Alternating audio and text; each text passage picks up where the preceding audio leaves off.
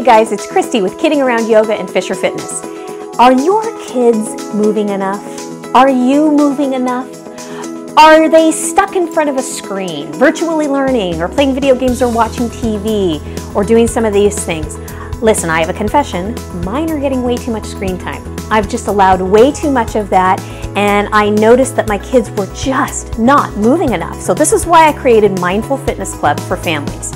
Mindful Fitness Club for Families is a self-paced course that you have immediate access to as soon as you purchase it.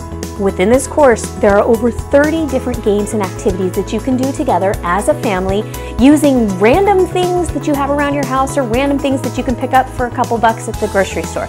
So Mindful Fitness Club for Families is just a great way to incorporate more movement and more activity into your lives. There's also 30 days of mindfulness activities that you can practice together as a family. So I wanted to give you a little bit of a sample of one of the things you might see within this course. Okay, take for example this random plastic grocery bag. What can you do with this to make it an active thing? Let me show you. I actually did this with my kids yesterday, and they did this for like 20 minutes. So what we did is we practiced throwing it up in the air and just catching it like this with your hand, with an overhand grip. So catch it, throw it up, catch it with the other hand. So we just did this randomly for about a minute or so, and then we started doing some other things. We toss it under our legs and try and catch it. Toss it under and try and catch it.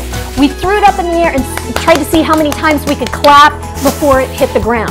But you see what I'm doing, there's a little bit of hand-eye coordination that goes along with that. There's bending down to pick it up as it floats down to the ground. You know, we would throw it up, see if we could spin around and catch it, you know, all sorts of things. And then the kids really started coming up with other ideas. They said, okay, let's see if we can throw it up in the air, do a jumping jack, spin around, catch it, you know, that sort of a thing. So something random like this can entertain your kids for quite a while, and it can get them moving. We were all breathing a little heavier, and we were laughing hysterically as we played with plastic shopping bags. So anyway, that's just an example of one game that you can do, and it's an example of the type of thing you might find in the Mindful Fitness Club for Families. So I'll put a link in the comments below to the course, and if you have any questions, feel free to reach out. Have a great rest of your day.